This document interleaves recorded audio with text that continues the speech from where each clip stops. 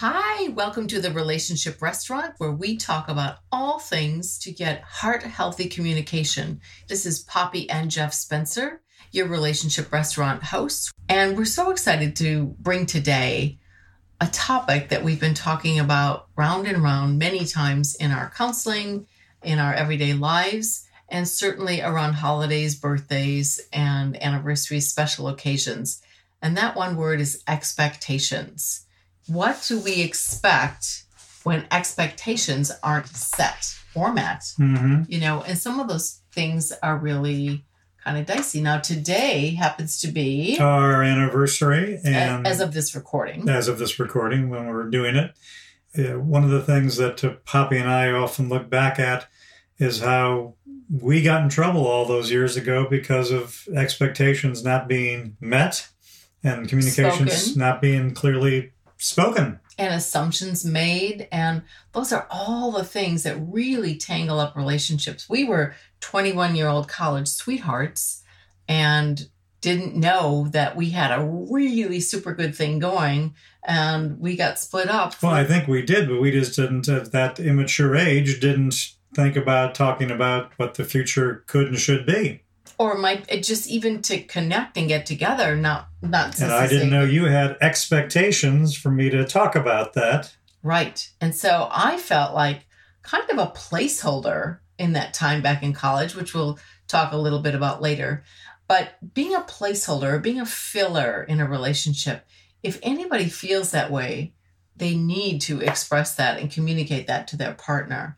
But luckily, 32 years later, with no contact, we got married 8 years ago today. So excited. And when I placed that call to Poppy, when I looked for Poppy, I had no expectations of what could be. I was simply just curious what had happened to this wonderful gal that I dated in college and was madly in love with back then. And little did I know that in my wildest dreams that she had hoped and had expectations of trying to find me again. Yes, but I even gave up on those expectations. So what you're saying is, and what we are saying is that expectations and not having them can really be a big bonus thing for you. All right, so we just passed, this is the month of February, we just passed Valentine's Day. And I'm going to tell you what we did on Valentine's Day. Several days before, we had commitments out of town business-wise for 2 weeks. And leading up to Valentine's Day, my partner, my spouse, my loved one, my soulmate person said, I'm feeling really anxious about something. And if you followed us enough, you know about our emotional clock that we developed and trademarked. And it's a communication tool that we use that has 12 emotional settings on an analog clock. And 2 o'clock is anxiety. He said, I'm feeling anxious about something, and I want to share this with you, and I'm not sure how to say it. These are all good things that we say to all of our clients that we work with. And I said, sure, what is it? I drop everything, put down the phone. Valentine's Day is coming, and I'm nervous. We haven't had any opportunities to plan or do anything, and I know we're going to be really busy with it, and I'm not sure what to do or say about this because we're really not going to be able to go out to dinner or anything. And I haven't had any chance to get anything gift-wise for you. What do you want to do about Valentine's Day?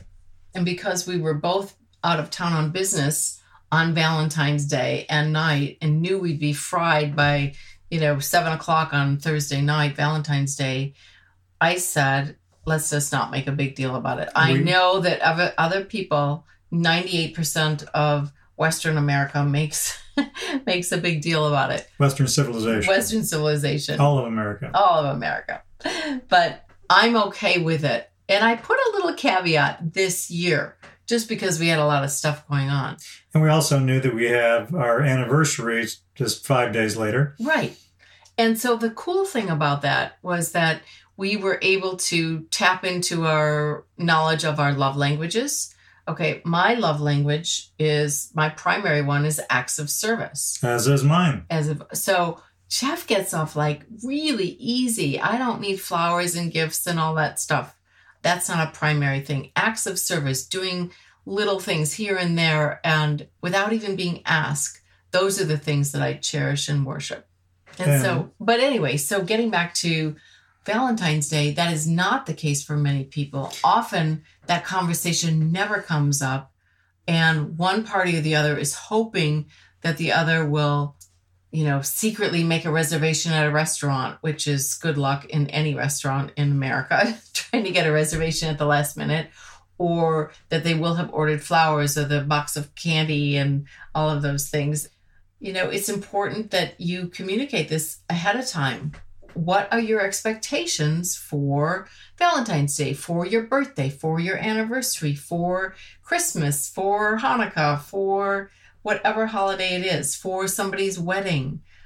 What are those expectations? It's important to have those. We witnessed kind of a train wreck, a couple of friends of ours, over Valentine's Day, where the date was coming up, and the gentleman asked the lady the night before. Two nights before. I think it was 2 nights. What would you like to do about Valentine's? You want to go out to dinner at our favorite restaurant? And of course they said, well, I'm sure the restaurant is already booked solid. It's a very popular restaurant. And I'm sure with Valentine's they're booked solid. So that's probably not going to happen. So she said, you know what? I want to cook. I want to make something in the kitchen. I'll make one of our favorite meals. Why don't you come over to my place? Just come over to my place. They were not living together. And he says, that sounds great. I'll just plan on doing that. So the next day, Wednesday, they are talking on the phone about making plans about something for 2 weeks out. And the woman says, I'll see you at 6:00 tonight. Oh, he's like, Or 6:00 on tomorrow. On tomorrow for Valentine's Day. Oh, gosh. Maybe I forgot to tell you. I've realized I had some tickets. Those hockey tickets. I had some very, I bought these a long time ago. This is a big game. Well, I'm going to go with one of my friends, and oh gosh, I'm sorry. I have to do this hockey game, so I'm not going to be able to make it. So the woman was really upset. Well, let's just call her Carly. Carly was really upset. Quickly got off the phone, didn't hang up on him or anything, and within an hour, there were 12 long stem roses at her door, saying Happy Valentine's Day. And he thought that would do it. He thought that would cover it. That all he had to do was send those dozen roses, and he'd be out of the doghouse. But what he didn't do was find out what Carly's primary love language was. And her primary love language was quality time. Quality time. Right. And so this was a huge thing to her that she was kind of, air quote, dumped on Valentine's Day. And she told the florist to take the flowers back, which was a really big move on her part. And he was very upset that when he discovered that these roses had not been accepted. And she also, I think, placed a call and kind of explained that, hey, I'm sorry that I really don't want them if I'm not going to be seeing you. If I'm not going to be seeing you. So the long and the short of it is people have expectations about things. Had they communicated ahead of time, what should he have done? Should he have given his ticket to somebody else? He absolutely. If he would have really thought through this process, he would have said, you know what? I'd already made a commitment to this person I have a long-standing, very good relationship with, and this is Valentine's Day, and even though it's no big deal to me, this is probably a big deal to her. It's usually a bigger deal to the ladies than it is the gentlemen. And so he should have said, somebody else needs to take this ticket, and I'm just going to take a bye on that one. And I'm going to make sure I go see this loved one of mine and spend a romantic Valentine's dinner with her as I'd already committed to. And the other thing that would be really helpful, Jeff and I are Myers-Briggs certified, if he knew her Myers-Briggs type. He is what we call a perceiver. That's the last letter of the 4-letter designation. And perceivers tend to prefer to make decisions kind of at the last minute. Kind of on the fly. Kind of being spontaneous. His girlfriend, however, is a judger. She has a very clear preference for judging, which means she likes commitments set in stone. Once something's made, it's done. The planning ahead is just not on his radar, and that really trips them up. So this is not the first time that something like this has happened. Mm-hmm. So what can someone do for that? They can know. He can try to learn from his things and right. not repeat the same mistake over and over. Right. And they could certainly understand each other's love language. Right. They could find out, and by the way, the love languages are from Dr. Gary Chapman, who was on a previous podcast here on the Relationship Restaurant. And the 5 love languages are words of affirmation, acts of service, Quality time, physical touch, and gift giving. Mm-hmm. So I think our friend, whose name is Henry, we'll just call him Henry, his probably primary love language is either gift giving or words of affirmation. I would definitely say words of affirmation, knowing Henry. All right. And maybe the secondary is gift giving. Mm-hmm. So he just made that assumption, made that expectation that giving her the flowers would kind of just like absolve him of all responsibility and keeping that commitment. So William Shakespeare says, expectation is the root of all heartache. Which is so true. That is exactly what tripped you and I up.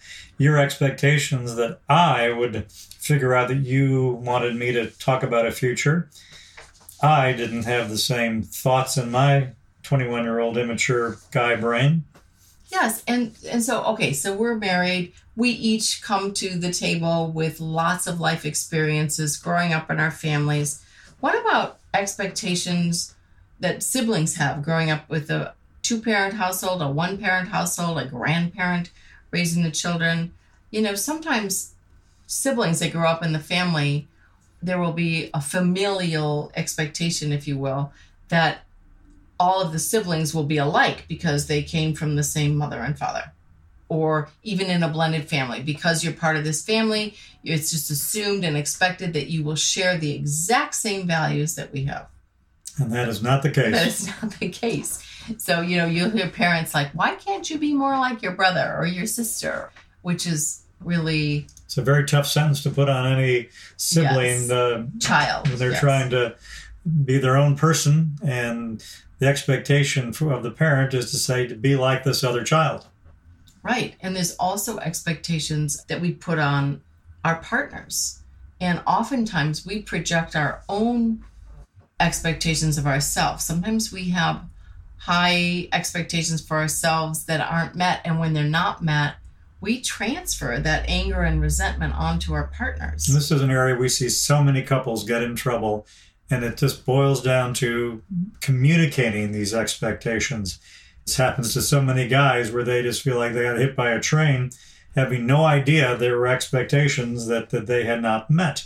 And so many times we'll be talking to couples, and it's often the ladies will be asking me, you know, do guys think about these things? Do guys consider this? And my typical answer is, no, they don't. If you have something you want to have, an expectation you'd like to have met, you need to clearly articulate and share your thoughts, share your desires, share your expectations, and with that, then they have a very good chance of taking care of meeting those expectations. You know, we come into these relationships, you know, whether you're 18 or 38 or 58, however old you are, you still bring in those messages, those experiences, those values that you had. And I remember one of the things that I asked somebody a long time ago I was on a date with, one of the first things I asked on the very first date, which was pretty wild, was, do you love and respect your mother? Okay, so this was important to me. Do you know why? Because if they love their mother, they'll be respectful to you as well. Of me, right. Mm-hmm. Because I had been in a relationship where I did not feel respected as a woman, as a partner. And so that was paramount to me. It's like, do you love and respect your mother? Of course, the guy said yes, and I don't know whether he did or not, but he said yes. He probably thought. I think historically we can look back, and I think the answer was probably not really. Yeah.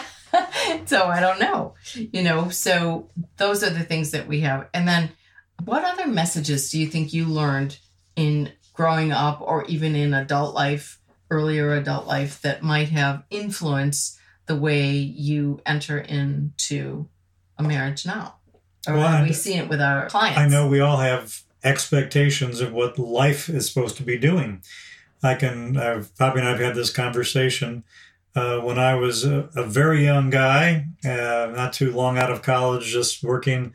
I was dating a young gal, and I was at that age were expectations of society well, this is about the time that you should be considering marriage and starting a family. So with that in mind, with that expectation that society had set, I married this young lady, even though probably in my heart of hearts I knew this wasn't the best fit for me. But I thought I could make this work and make changes that could adapt to making us both work better together.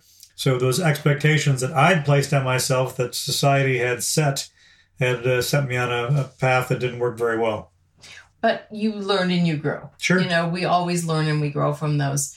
And so often we override that intuitive gut instinct that places a tiny, even little red flag out in our path. And we kind of step around it and we kind of ignore it. And that's common for anybody. Try not to ignore those red flags. If you see them, pick them up and look at them very carefully, because those are the things that can often come back to derail and often destroy good relationships.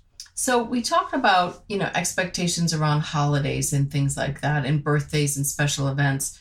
I used to do this with my children because birthdays are really important in my family. So I have an expectation that we will make a big to-do about someone's birthday in our family. And when I, in turn, wanted my children, when they were younger, to acknowledge my birthday, I would do things like they would come in the house from playing outside or something, and they might be carrying something in a backpack or a box. And I said, oh, should I close my eyes? I don't want to see that because there might be something in there for me for my birthday in 2 weeks. And so it was just these little obnoxious, subtle reminders to them. And, but they got the message. There was never anything in the backpack that they had gotten. But my kids always came through for me, and they still do. And they're wonderful. For weddings, expectations, like how should I dress for the wedding? You can't just assume that your partner, let's say you're bringing someone to the family Thanksgiving or the family wedding. Don't assume that your partner is going to know how to dress. Yes, because you might have men and women both. Grandmother, mother who expects a certain level of decorum, that you should be wearing a dress shirt and collared shirts, and there's certain things that are just expectations by some families. And for ladies, it's like, that tank top dress, even though it looks really hot on you, I'm not sure it's going to be great for the church wedding that we're going to, or the synagogue.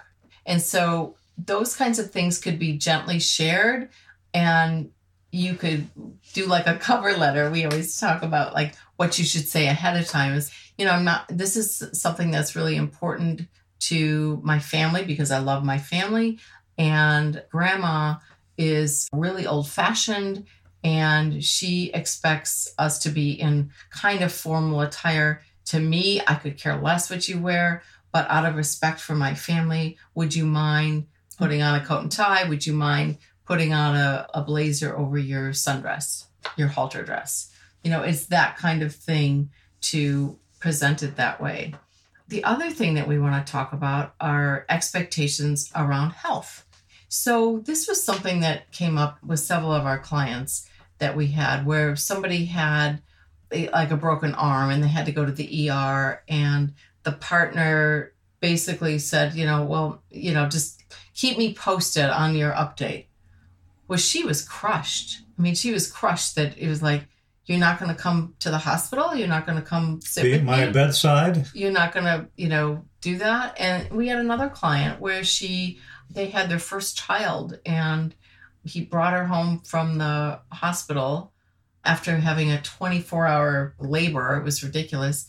And dropped her off, left the car running, and said, I have to go. Even though he worked out of the home, he said, I told a friend I'd meet up with him later. And the woman, the new mother, was absolutely crushed. This is her first baby, and there was like no time to connect with the three of them at home. And so, and she was needing help physically. And she needed help physically and, unpacking everything. And, this was in Chicago, I think. And so it was winter time. It was just this abrupt awakening awareness that both of these two scenarios had. Where she had an absolute expectation that, of course, he would be home. Well, at least for a little while. Of course, he'd be helping. Not leaving the car running and said, see ya, So share these things with your partners and your family members and your loved ones. to say, I have an expectation that, and then you fill in the blank. And if you are nervous that the person on the other end of the receiving might become angry or agitated or upset with you, say that. Just say, I'm just not sure how to approach this because I'm afraid that you will be offended, and that's not my intention at all. But I want to share with you that I'm concerned about this. I have this expectation that I want you by my side. We often see this with couples getting married. The proverbial bachelor party. The bachelor party is like, where are you going? When are you coming home? Are there strippers there? What are these expectations? Please talk about that with your bride-to-be. Absolutely. And, not to say that the guys aren't allowed to go out and have a good time, but set the level of expectation. I promise that I'm going to be behaving. We'll be home at a reasonable hour. I'm not going to be all hungover for the wedding. And, whatever the expectations need to be that to put both parties at ease, make sure you set those. After the rehearsal, if there's a time then the bride goes to bed early, is the groom going to go to bed as early too? Or is the groom going to say, hey, I want to catch up with all my buddies I haven't seen in a long time? And then the groom stumbles into the altar an hour of sleep. So those are all expectations. So the other one around is about money. This was, again, another area where people get in big, big trouble because they do not discuss and do not share the same expectations of who's paying what bills, how do we save, all the different things that become tripwires. So many relationships when money strategies are not understood and agreed to. And I know, Pops, we had Anna and Will Chase. Right, we had them. They were awesome, and they just recently got married, I believe. But they did a great thing. They had actually a money date where they budget date where they sat and once a month, talked about budgets, This is before they were fully committed, married. They weren't even engaged. So you can do this without even being engaged, and you set the tone for such a really healthy, communicative relationship when you do that. Mm-hmm. And I like their budget date. Can you remember the specifics about it? Not in great depth, but I know they talked about what they'd spent. Were they within the budget? If they'd gone over or out of the budget, explaining the reasons why, not having judgments about it, but just simply saying, whoops, I had a bill that I wasn't expecting, something that I forgot about. And it wasn't something that they beat each other up about, but they made clear and they made exceptions for it in the next budget. And that was the part that really touched me a lot, because oftentimes we can have a lot of shame and guilt around money and spending. And so they started from the very first time they met and they said, we will have no judgments about the other. There's not going to be any blame. There's not going to be any shaming. We are going to just accept the numbers, and then we're going to work creatively together to problem solve how to, wiggle room our budget to make sure that next month that we're in the black. Mm-hmm. We've seen people where the wife is being chastised by the husband because you spent money on what? You bought what? And these are things that I'm sure, in the case of, I know one of our friends, the wife thought she was buying things that were very reasonable and very, very acceptable, but the husband shamed her and made her feel terrible about things that she thought were quite reasonable. Right. And we've been working with couples all along, and we often come back to money. What we try and make our couples see is that, typically if a woman wants to enhance the home with paint and fabrics and upholstery and furniture and wall art, the man in this particular one that we're thinking of doesn't really care, but he knows it's important to her. And we try and make her see that this is an act of love that he is giving to her. He's like, you know what? I don't really need all this stuff, but you like it. And because I love you, I am giving you that. And I think it's really important that partners acknowledge that when the other one is saying, hey, I give you this. I could care less. I just want a couch and a coffee table and a TV. That's all I care about. It's just important that they recognize that when the partner and again, it's communicating your feelings about it, that I know this is important to you, so that's wonderful, and I'm okay with that. Okay, and so the last one is just the living, and we just sort of touch on that right now, but just expectations around living. If you live together with your partner, what are some expectations that should be verbalized? First of all, it probably goes right to things budget-wise. Who's paying for what? Okay. And not making the assumptions that, if one party's paying these things, have been paying them, don't make the assumptions that that person should always continue to pay them. Discuss those things. And the expectations might change over time, too. Where, say, one person's paying the rent and the utilities, and the other person, say, buying groceries. You might say, I think you're probably paying a lot more than me. I don't feel good about this, that you're paying more. I'd like to contribute more. It's always important to just have those communications, to share and find out what each other's expectations are. Because you'll only get in trouble when there are expectations and you don't communicate them and you fail to meet them. That's when you get in trouble. Right. And the flip side of that is that resentment sleeps in, right? Yes. If somebody says, hey, I'm paying 2/3 of everything here and you're paying 1/3, you can adapt this budget date. And by the way, that budget date is completely about no drinking, no anything else. It's just strictly spreadsheets and computers and writing down with pen and paper. They don't do it over a glass of wine. You make sure that they're all both very clear minds. And it's a meeting. It's just a meeting. And then afterwards, yeah, absolutely. Go ahead and celebrate and do that. So the last thing that we wanted to talk about were something that you may have heard before about a placeholder relationship. If you think you might be in one.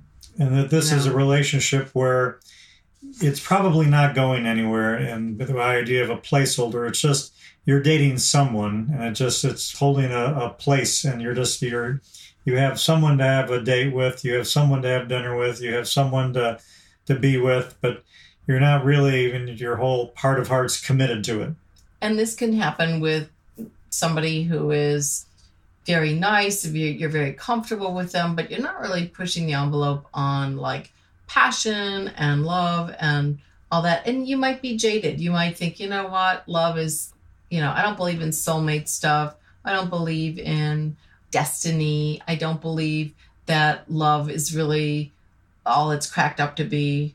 I don't believe love is for me. And when you set very low expectations and settle, that's where you again get into trouble, because your relationship will never meet the real expectations that you truly have. Especially if the other person has higher expectations. Of course.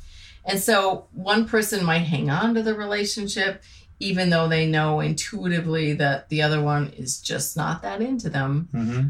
And they also believe that, wait a minute, maybe if I jump through some more hoops here, that person will come around. And sadly, that just isn't the case. The other experience that we've had working with couples. Sometimes that person wants a marriage and the other one wants that their word is good enough that they're committed. And that expectation on what is marriage a critical aspect to a relationship? Do you have to be married? And I know for Poppy and I, we both are very big proponents of marriage. We believe in marriage. And I'll explain why I think it's important. Because when you commit to someone, I like to commit with my whole heart, my whole soul. And so I believe the opportunity for marriage is where you can very publicly show that you are all in, that you want the blessings, all of your friends, all of your family, and according to your faith, your God, you want all those things on board, making sure that you show the person you're committing to that you are all in, that there's no question that this is something you want the rest of your life, and make it the very best you possibly can. I feel the same way. I like having that physical commitment of a piece of paper and a court document. I like having the spiritual commitment and the personal commitment that I am now, as that wonderful article that we read that went viral many, many years ago about the man who said, "Marriage is not for me." It was such a startling title that when you read it, he said, it's all about the other person. Mm-hmm. Marriage is not about me, for me. It's about that person. And I think so many, especially young people, never really think that way, or rarely think that way. They think about, what's this person going to do for me? Is this the right person for me? And you typically are, if you're looking at it in a very selfish light, it's a very shallow way to go into the relationship. The commitment is always to the other person. And if you're doing all you can to give and love that person, and they're doing the same thing back to you, it is a pretty wonderful way to have a marriage and a relationship. Right. One of the things that we wanted to share with you is the author of Letting Go, Guy Finley. He says, what's the first sign of a lurking, hidden expectation you didn't know you had? And he calls it out. He said, it's pain. People don't do what we want. Things don't happen quickly enough. The weather doesn't cooperate. Our bodies don't cooperate. Why are these moments so painful? Because our minds are focused on a static, unchanging, me-centric picture while the dynamic unfolding of a broader life continues around us. And I'm sure we see that on social media and other things. There's all sorts of things that are going to make you feel bad if you aren't having that same thing. And Guy Finley goes on to say, there's nothing wrong with expectations per se, as it's appropriate to set goals and work properly towards their fruition. But the instant we feel pain over life not going our way, our expectations have clearly taken an improper turn. Any moment you feel resistance or pain, look for and then let go of that hidden expectation. Practice giving yourself over to what you don't want. Let that line at the store be long. Let the other person interrupt you. Let the nervousness make you shake. Be where your body is, not where your mind is trying to take you. I thought that was like a great reminder too. How many of us have been in the store at the grocery line, the express lane, and the person has 18 items and it's a 10-item lane. You know, what are we going to do? Were you counting the six-pack or not? That's what I always... No, I'm not counting. I always wonder on those things. Is six-pack 1 or 6? I never know. Well, we wanted to kind of wrap up this podcast. Again, the whole idea behind this is expectations, is to make sure that if you have them, communicate them. Set expectations that are going to be reasonable for both of you. Communicate those things. You only get in trouble when there's expectations that aren't shared. Right. And I'm going to leave you with this last thing from Jodi Picoult, one of our favorite authors. She says there were 2 ways to be happy: improve your reality or lower your expectations. So we add a third one there, to communicate your expectations. I promise, we promise, it will really help. All right. Thanks so much for being here on the Relationship Restaurant. This is podcast number 52, and we look forward to seeing you. Oh, one side note. Anna and Will Chase are podcast number 21 on the Relationship Restaurant if you want more about love and money and how to get through those expectations about money. All right. Until next time. Thank you. Bye.